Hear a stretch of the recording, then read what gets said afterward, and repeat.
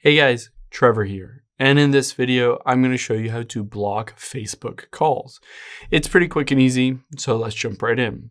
Now, if you are in Facebook here and say you navigated to a specific profile, you tapped on those three dots next to message and you tapped on audio call or video call, you can call that specific person.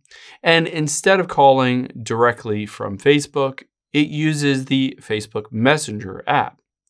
So you can see at the very top, Tyler Nace and an outgoing call.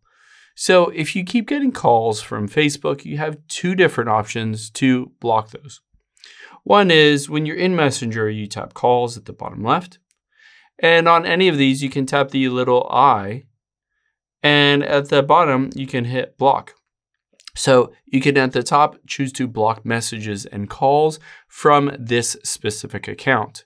So they won't be able to message you on Facebook Messenger or call you on Facebook as well. So this is one option for a specific person. Now, if you wanted to disable it completely, another option you have is to open up the settings on your phone.